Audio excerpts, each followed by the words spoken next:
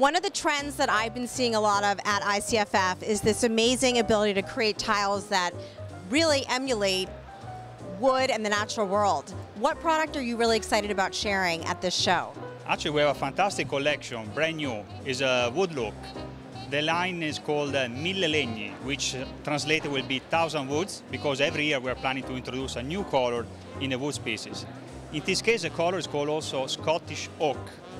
The idea came from whiskey barrels from Scotland. We basically opened them up and we took pictures of the inside, where you see all the wet spots, all the dark spots you see here. Actually, the beautiful, realistic graining. Exactly. Today in this event, we're featuring our latest line called Jurassic, and it's exciting to us because we started with petrified wood that is millions of years old, and used that as a base and started incorporating different elements of different stones and products, and created, design-wise, a hybrid of sorts, mixing different elements, and ultimately arriving to a graphic design that's very interesting, very challenging, very aggressive.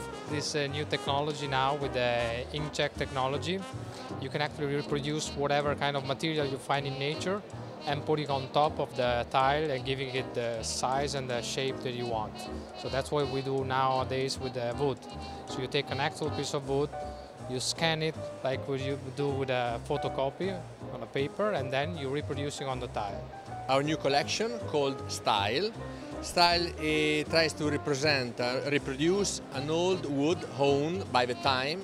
We reproduce perfectly the time-worn effect on natural stone from a historical floor. Is perfectly reproduced with porcelain tiles. So it's like getting the effect of what you would see in a wonderful old Italian palazzo, except you can have this at home and do it with tile. Absolutely. Take us through one of the trends that you're highlighting in this show. Yeah, right example for what you said is our collection Academia, which is an imitation of the terrazzo tile. It's a reproduction of the old floors you find sometimes in Italy, and you can have a decorative pattern in combination with wood.